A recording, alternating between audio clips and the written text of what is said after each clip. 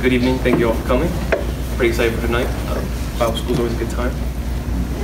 Yeah, thank you for coming. I'm going to start with some prayer. God, thank you so much for tonight. Thank you for what we heard this evening already. Thank you for the Holy Spirit and for His power. And just guide my words tonight, and Holy Spirit speak to our hearts tonight. And just as we apply these things to our future work, just help us to apply them to our lives. And Holy Spirit, guide us as we decide what we want to do with our futures, and as we go into future work for the kingdom. Just bless everyone in their future work. You say amen. This evening I get the privilege of talking about Daniel.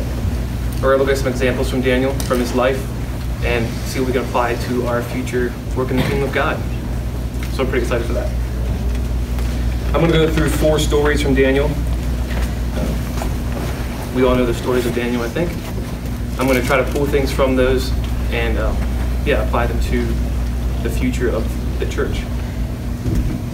So the 4 stories we're going to look at tonight. The first one is abstaining from the king's meat. The second one is the fiery furnace. The third one is the writing on the wall. And the fourth one is the lion's den. Those are the 4 stories we're going to look at tonight. So tonight I would like, if you guys, you guys don't want to hear my voice the whole time. So when I have a verse that I read out, if one of y'all could find that verse and read it. I don't know if you want to raise your hand or make a noise or something. That way not 2 people start at the same time. But it would really help if you guys would read the verses for me. That'd be awesome. So the first story is in Daniel 1. If you guys would open to Daniel 1.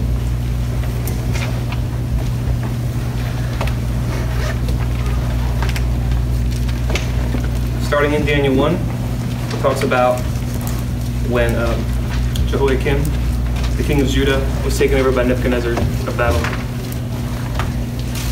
This was a punishment that came upon Judah because of their unfaithfulness. I read through that recently, all the kings and all their ups and downs, and it's a long read to read all through that, because one guy would come in and he would do good for a while, and then he would give in, and then after a while the next king would come up and he would do good for a while, and then he might stay good for his whole life, and the next king would be just as bad as the guy that was 2 in front of him, and it's a rough read. But it's kind of crazy how it applies to us today as well. We're faithful, and then we might give in and we stumble for a while. But God is gracious, and He gives us grace. It's amazing. But this is their judgment on Judah. It's just setting them up to Babylon. So in Daniel 1, we first find Daniel. He's over 18. That's what we know. I kind of like the age thing. I don't know why. But we know that he's over 18 when he's exiled because of what he's chosen for. Because of the king choosing him to be one of the noble men. We know that he's over 18 just because of, So when they were exiled, he was over 18.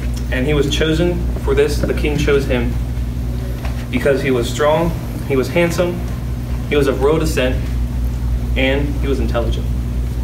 The king chose these men because he needed people to govern underneath him.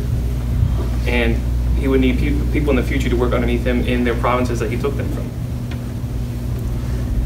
So he comes out and he's chosen. Wouldn't that be a great thing to be chosen by the people you're taken from? They take you from your home, thousands of miles from your home, and they choose you for this special job. What an honor. You're an alien in this land. You're miles from home, and you're invited to eat at the king's table. You're given an easy life. You're going to spend the next 3 years in their university, studying their ways, studying their different languages, studying everything they want to teach you. All this and for service to the king that took you away from your home. For me, it would be nice because you don't have a bad life, But at the same time, you're being trained to be in service to the person who destroyed your home. And over this time, it could be easy to become bitter, maybe, or resentful. Maybe be tempted by the easy life that you have and just give up everything that you had before. There's kind of 2 different sides of that. You could either become bitter and hate the king, or love the king and give up what he had. But he did not choose either of those. He was not angry at the king, but he also did not want to give up his old practices. And a lot of people sometimes question why he would not partake of the king's meat. wasn't at home anymore. And yeah, but he knew that some of the meat on that table would be unclean to him. So the meat, they wouldn't follow the same practices. And also that meat could have been offered to idols. Idolatry was a huge part of their culture. And he never knew which would have been offered to idols and which would not. Another thing, if you guys have any comments or questions or anything during this thing, just, I don't know, feel free to shout them out or stop me or something. But one thing that he did have going for him when he went there, or when he was chosen, was that he had good people around him, his friends. In verse 7, you can see that they have Shadrach, Meshach, and Abednego as his friends. And I'm not going to try to pronounce all their names, but you can see that they change their names when they get there. Does anyone know why they did that? Or what was the significance of that?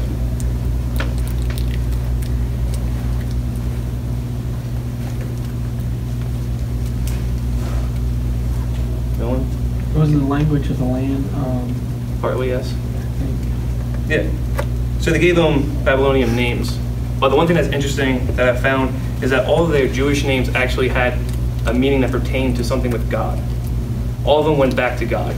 And all of their new names actually had a meaning for one of their idols. One of their idols was incorporated into one of their names, into each of their names. And that'd be kind of hard too, right? You go to a different place and they just give you a whole new name, new identity, new way to live. But then he was surrounded by good influences. And they stood with him. Someone read verse 8 for me. But Daniel resolved not to defile himself with the royal food and wine, and he asked the chief official for permission not to defile himself this way. So, he kind of challenges authority. And the reason he challenged authority was to uphold his own convictions. He knew that these things were not right for him as a person. And he challenged that authority because he knew what was truth. And it took a while, like the eunuch that he talked to, they had a trial period of 10 days. And at the end of those 10 days, we can see what happened. And it doesn't really make sense why he would look better than the guys who were eating at the king's table.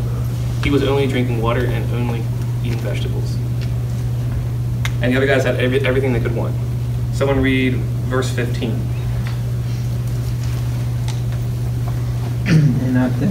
And at the end of 10 days their countenance appeared fairer and fatter in flesh than all the children which did eat the portion of the king's meat. From this we can see that they were blessed. It doesn't really make sense physically, biologically, I can't say that word, that they would actually look better. The other guys are getting more protein, getting more nutrition, but they look better. And the only way that could happen is because of God blessing them. Because someone read verse 17 and 20.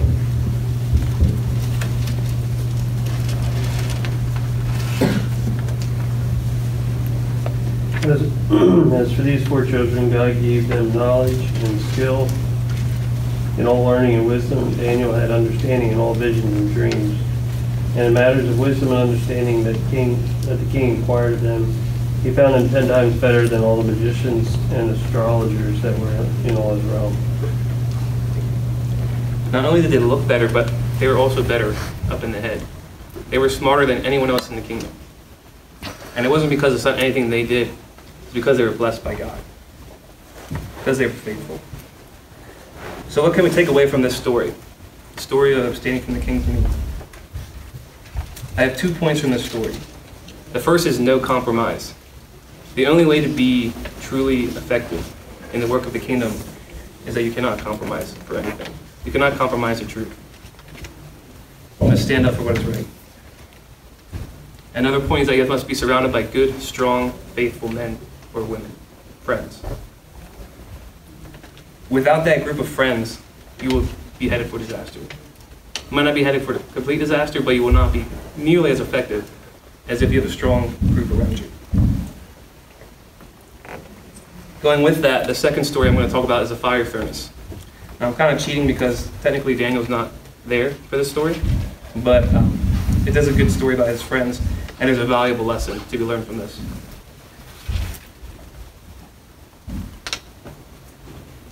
So we all know the story of that. The guy decides to build a monument to himself, the king. He thinks that's great for everyone to worship him, so he builds this huge statue. And, sorry, I didn't tell you where we're going. This is Daniel 3 now. Turn to Daniel 3. Someone read the first verse when you get there.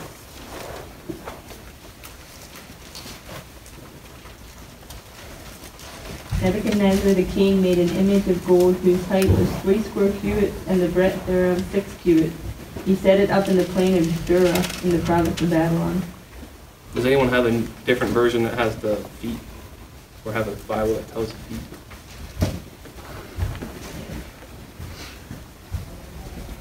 "90 feet and 9 feet wide."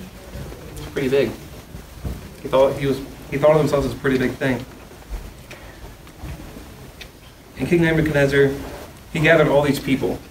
And these men are included because Shadrach, Meshach, and Abednego are included because he gathers all the justices, he gathers the princes, he gathers all the important people to come and see his statue.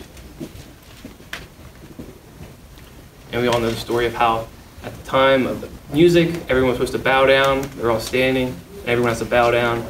And these 3 guys refused to bow down. This is a part of the story that I love, because the other guys go and report them. They're like, hey, these 3 guys are not doing what you said. They're not being respectful. It's a pride thing. They're not giving in. The king's like, how dare these guys stand up to my authority? So he brings them into his presence and he starts questioning them. And the thing that's interesting that I never really thought about before is that he knew these guys because he had picked these guys to be in his university, his service for the future. These were not, he had respect for these guys. They had been faithful and had, they were smarter than other guys in the land. He knew these guys. So he questions them and asks them why they're doing this. Why would they go up against his authority? They know his power. They know what he can do. They know he could have them killed at any time.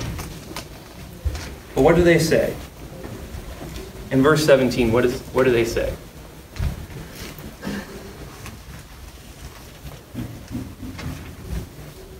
If it be so, our God, whom we serve, is able to deliver us from the burning fiery furnace. He will deliver us out of thy hand, O king. Did anyone catch what is something that stuck out to you from that verse?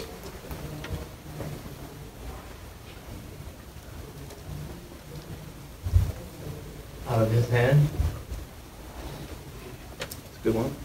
Look for something else. If it be so, God, not just saying God might deliver me, not necessarily saying he will deliver me. The thing that I'm looking for is able.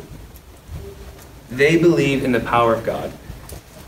They had such a belief in the power of God that they knew that nothing could harm them. And then someone read verse 18 as well, it goes with it. But if not, be it known unto thee, O king, that we will not serve thy gods, nor worship the golden image which thou hast set up. What about that verse? Anything stick out to you about that one? They didn't really care what you were saying. They weren't going to bow. Exactly. Good job. Yeah. They knew the purpose of God. They're like, even if he doesn't come down and save us, we know he has the power to, but if he chooses not to, we're okay with that because we know that God has a purpose. God has a plan, and we're willing to bow down to that purpose. And someone read verse 19. This is the king's response to what they just said.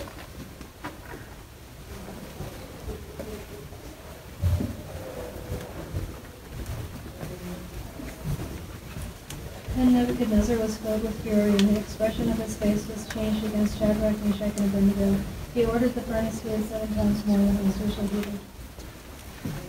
The thing that sticks out to me here is that his expression changed. Like I said, he knew these guys. They were like some of his favorite people. They were so smart. They were good looking. They were what he needed for his kingdom. But when they said that, his whole view of them completely changed, and he got mad at them. He was ready to destroy these guys. And that's something that's interesting. I think that I've seen that or heard of that a lot in different people working in the field. That when you tell them the truth about God, when you tell them the truth about who God is, it makes people mad, especially if they're not willing to accept Him. So another story, he makes it a lot hotter. He makes it 7 times hotter. This is one part that stuck out to me more than anything else reading in the past, is that he bound them. He didn't just he didn't just throw them into this fire. He bound them first, and then he threw them in. And the guys who bound them and threw them in actually died because of the heat. That's how hot it was. When they got that close, they literally just died. Someone read verse 25.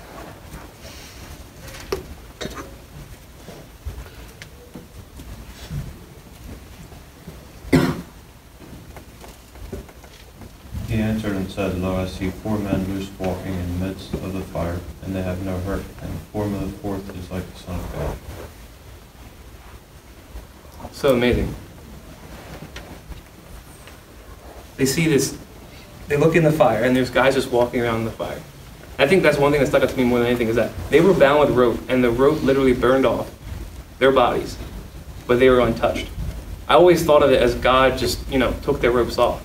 But their ropes literally burned off of them, and they were untouched. And the man that was with them, some people think it was an angel, some people think it was Jesus. But we know that his appearance was not of man. As he said, he was like a son of the gods.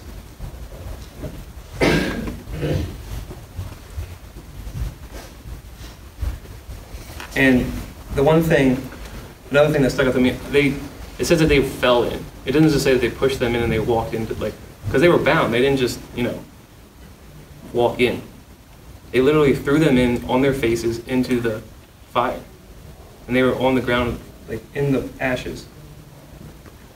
But they went in, bound, on the ground, in their face, and they walked out. They called them out, and they literally walked out of the fire. Such an incredible story. So I want to read verses 28 to 30.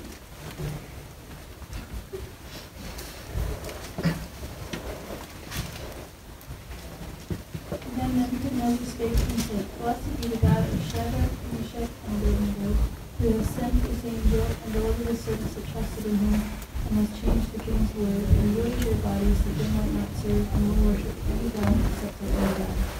Therefore, I make a decree that every people, nation, and language which speak anything amiss against the God of Shadrach, Meshach, and Abednego shall be cut into pieces, and their houses shall be made a dunghill, because there is no other God that can deliver after this sort. Then the king promoted Shadrach, Meshach, and Abednego in the province of Babylon. I love it. God just uses them so they stand up for what's right. They stand for the truth. They believe in the power of God. And they believe in His purpose. And look what God does. He promotes them in the province of Babylon. They're even higher than what they were before. They were chosen before, but now they're even higher. And the king says, there's no other God that could ever do this. No other God in the history of the world that anyone's believed in could do something like this. The one thing that's interesting is that it never says that King Nebuchadnezzar got rid of his other idols just because this God did this. And we'll see later that he was judged for that. He became an animal. So takeaways from the second story, the fire furnace.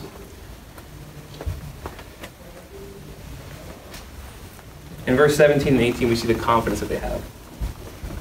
That's something that we need to have if we're going to be successful in the kingdom. We need to have confidence. They knew God's power. They didn't just think that God had power. They didn't just believe that God had power. They knew God had power. And along with it, they knew God had a purpose. Again, they didn't just think it. They didn't just believe it. They knew God had a purpose. And without this knowledge, without knowing that God has power, and without knowing that God has a purpose, we're going to be handicapped in the battle. for the kingdom. If you go out and you try to do it on your own power, or you try to do anything within your own might, you're going to fail. Only truly relying on God's power and knowing and trying to fulfill His purpose will you be successful. The third story, the writing on the wall, Daniel 5.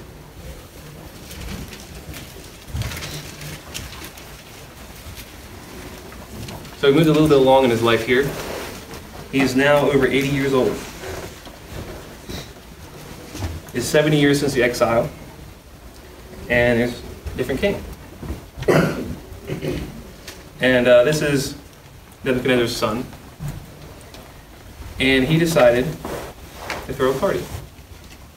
So he was having a party with all his men, all his important men, and his concubines and everybody, and they're having a good old time. And one thing that's interesting here is that he actually pulls out the things from the temple. This is one thing I never realized before. He desecrated the temple cups and bowls, and he pulled them out, and they drank wine from the cups that were meant for the temple. These were God's items, and he was desecrating them. This party, everyone was drunk, there was immorality, it was a terrible thing happening. And they were this whole thing was to worship their gods. So not only were they using God's items for their own lusts and desires, but they were using it in worship to their gods. One thing also that's interesting is that notice that the queen is not at the party. I don't know if that says anything positive about the queen, but it also tells you how bad the party was. She did not want anything to do with it. That's how messed up what was happening. And the handwriting on the wall. I don't know how you guys would feel, but if all of a sudden a hand appeared behind me and started writing on the wall, I think you guys would freak out. Much less if you'd be drunk and all that kind of stuff. It'd be, quite scary if all of a sudden a hand just appeared. I should have made a little hand, hologram, but I didn't, sadly. Anyway, he immediately calls for the people, for all his smart people to come. Astrologers and the Chaldeans and the enchanters and all the wise men. And then he promises all this wealth to people that will come and show him what this means. Because he knows it's a sign from the gods.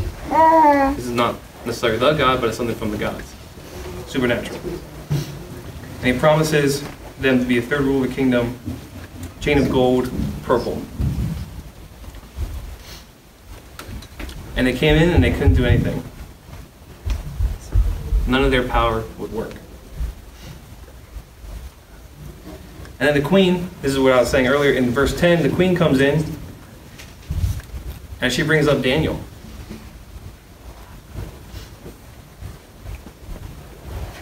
And the queen calls for Daniel in verse 10 and 11. I'll read it. The queen, because of the words of the king and his lords, came to the banqueting hall, and the queen declared, O king, live forever. Let not your thoughts alarm you or your color change. There is a man in your kingdom in whom is the spirit of the holy gods. In the days of your father, light and understanding and wisdom, like the wisdom of the gods, are found in him. And King Nebuchadnezzar, your father the king, made him chief of the magicians, enchanters, Chaldeans, and astrologers. And also verse 14. I'll read that too. I have heard it. Sorry, this is after they call for Daniel. They call for Daniel because of what the queen said. And the king is talking to Daniel. I have heard of you that the spirit of the gods is in you, and that light and understanding and excellent wisdom are found in you. And then Daniel goes in and reminds the son what happened to his father. Right away, he starts talking about what happened to his father. He tells him about how his dad became a madman, and that was because of all the evil he had done. Did anything stand out to you about how Daniel came to be in the presence of the king? How did he come into the presence of the king? Or what brought that about?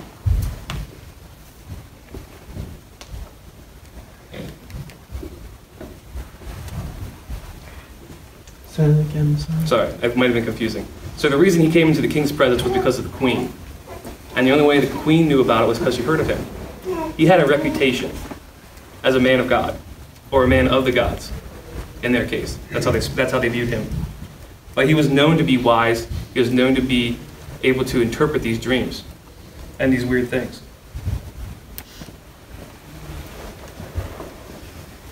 And then he goes on to tell him how he's going to be judged by God. And at the end of the chapter, it talks about how the king was actually killed that very same night. God doesn't mess around when he judges someone, right? So what's the takeaway from that?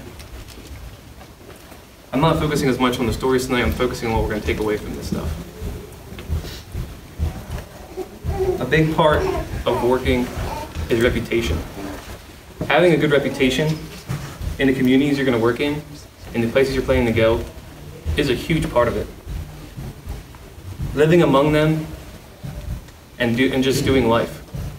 That's what he did. He lived among them, he fulfilled his duties, he did his job, and he got a good reputation because of that. And that is what God used to bring him in front of the king to tell him of his fate.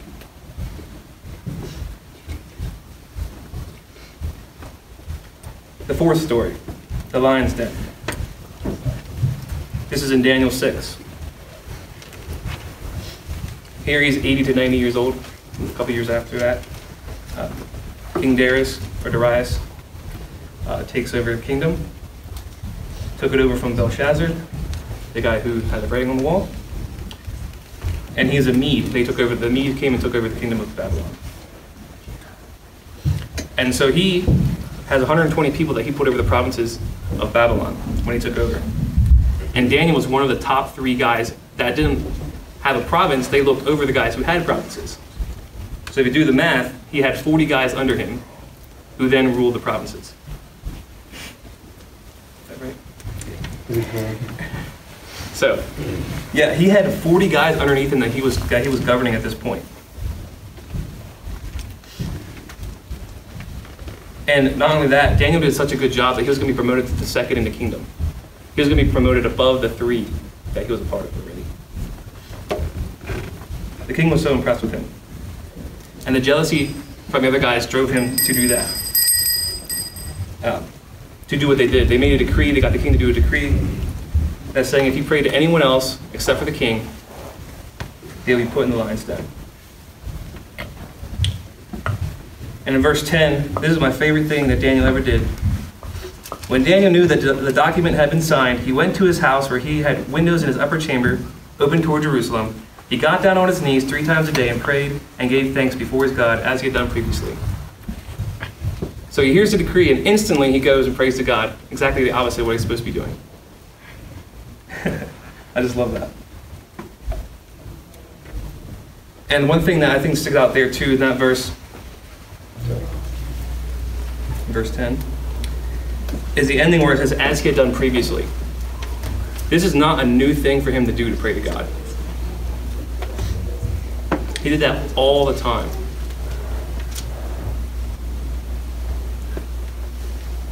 And we know the story how the king was sad. He didn't want to lose one of his greatest men, but he couldn't reverse it. He had to make a decree. He had to sign it with his ring. It's pretty interesting that kind of deep down, the king kind of knew. He knew that the God of Daniel had power. In verse 16, then the king commanded, and Daniel was brought and cast into the den of lions. The king declared to Daniel, may your God, whom you serve continually, deliver you. He knew that God of Daniel had power. And then he fasted for Daniel all night. He was so worked up and so distraught at losing this man who was his second in command that he fasted for him all night. And then he rushed out to find Daniel's fate, and he found him alive. And one thing also that stuck out to me about this is that Daniel forgave the king. I've always overlooked that before. When the king came out and he looked down on him, Daniel forgave him. He wasn't bitter. In verse 22, my God sent his angel and shut the lion's mouth, and they have not harmed me, because I was found blameless before him. And also before you, O king, I have done no harm. He could have been really bitter at his friend who threw him in the lion's den without cause. I mean, he was bound by the law, but surely he had worked to try to save him, but he couldn't save him. But I just love how Daniel was not bitter because of that. He knew that God had a purpose. And then we see the just men, they met their fate. They landed down in the lion's den and were destroyed. And God was glorified because of that. Verses 26 and 27. I make a decree that in all my royal dominion people are to tremble and fear before the God of Daniel. For he is the living God, enduring forever. His kingdom shall never be destroyed, and his dominion shall be to the end. He delivers and rescues. He works signs and wonders in heaven and on earth. He who has saved Daniel from the power of the lions. What a great testimony. So the takeaways from this one. Bible reading and prayer. You have to make them a habit before things get hard. If you aren't faithful now, how will it be when it gets hard? It has to be a habit.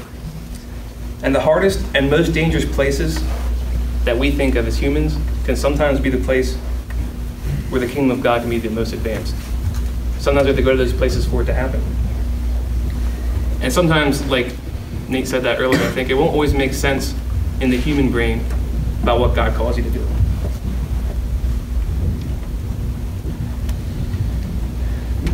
So, to wrap up, what do we learn from Daniel and his friends in our work for the kingdom?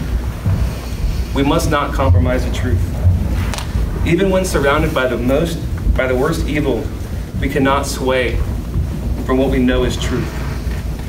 Secondly, we must surround ourselves with strong friends who will stand by our side and not compromise either. In order to be effective, we must know that God is the ultimate power. Nothing can happen to us unless he allows it. He has a purpose, and our ultimate goal is to fulfill that purpose. If we hope to further the kingdom, we need a strong reputation.